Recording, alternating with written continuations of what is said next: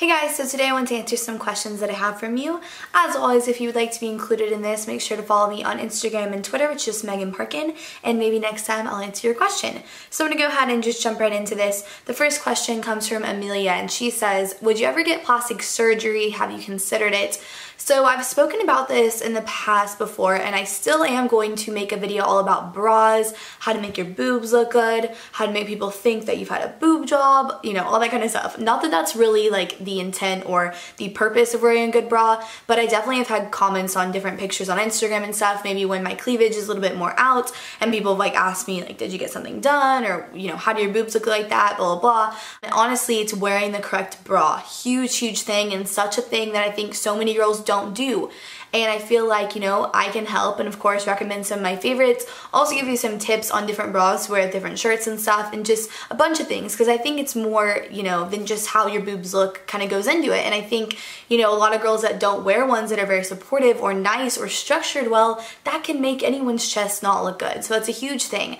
But as far as plastic surgery, so I have mentioned that I broke my nose, and it was in an unfortunate cheerleading accident when a girl kicked me in the face.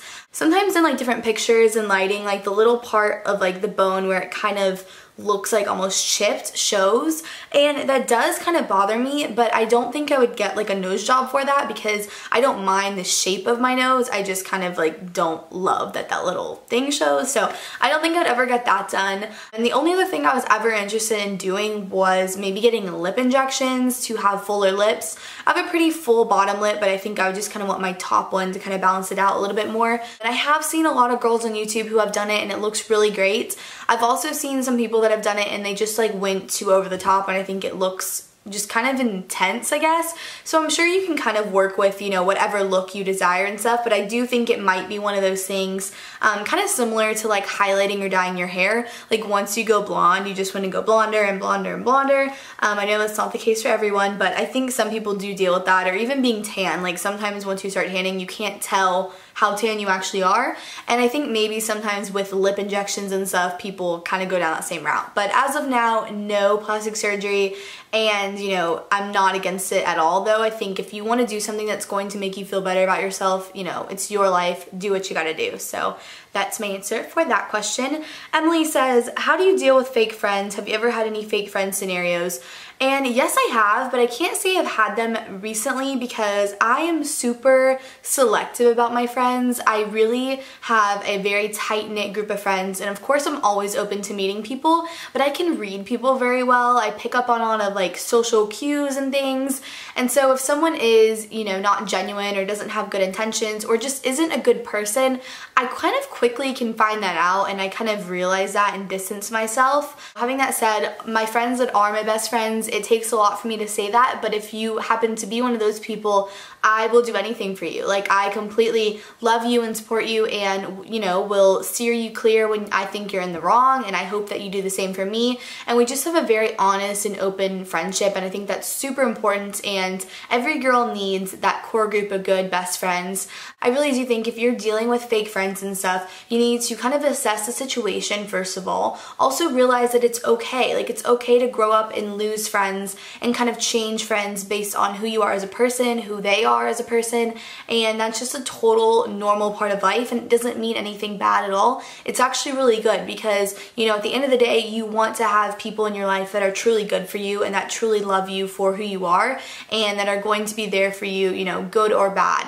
And as far as dealing with fake friends, you know, I really think that friendships, like relationships, I know I speak a lot about dating and love and sex and all that kind of stuff, but with friendships, it's really similar. You know, you need to have effort from both parties, and whether that means, you know, putting an effort to see each other or to communicate, or if something bothers you, you need to be able to speak about that. That's all super important. And as I've grown up, I've really realized, you know, a true friend is not going to get angry at you over something when you're being sincere. If you honestly, you know, forgot that you guys had plans that night and you made other plans or something, Or if you say something that accidentally offends them in any way and you truly honestly didn't mean it like that, a real friend will be able to kind of tell when that is. And I feel like as I've gotten older, I've been less stressed and worried about like fighting with friends or creating issues by speaking out, you know, my feelings and how I feel about certain situations. And I've realized that like the right friend understands. They just do. And I really have found that to be true. So it's definitely very comforting to know that. And if you are dealing with that, you know, my heart goes out to you. I know it can be really hard, but just know that you,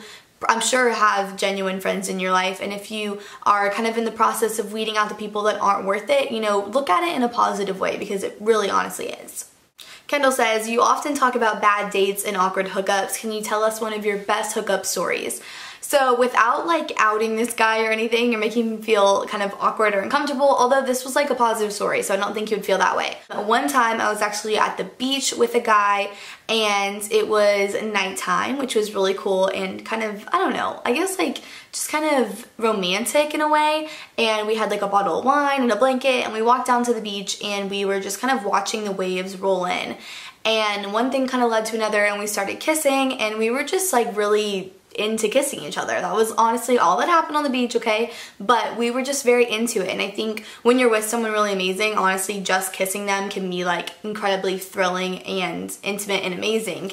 And as that was happening, of course, we're under all the stars. It was just like literally out of like a movie. And trust me, it gets more like movie-ish as the story goes on.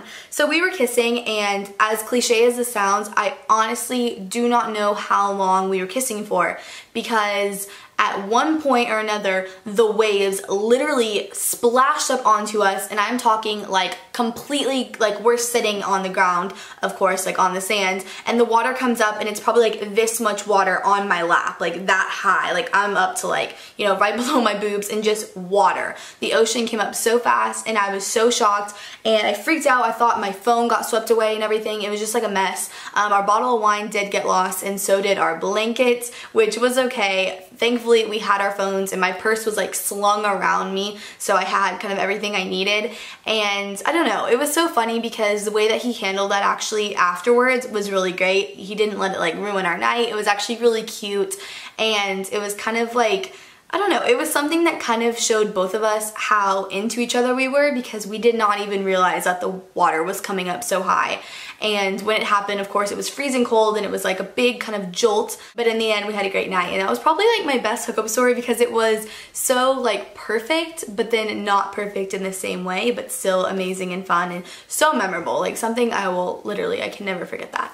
Amanda says, you have a fall fashion must-have. So I've been kind of thinking about this lately. I'm super excited. I really want like a lace-up suede skirt. I've seen a few different ones on Revolve that are super cute in like a black suede, and they're beautiful. So I definitely might be getting one of those. I think it would look so great with like a chunky knit sweater or like a really silky blouse for a night out, or like a leather jacket. I really like texture, and especially in the fall time, I think it's so fun to play around with different textures and different looks and all that kind of stuff. I also really have been into scarves. I am eyeing a few Alexander McQueen like skull scarves that I think are so cute.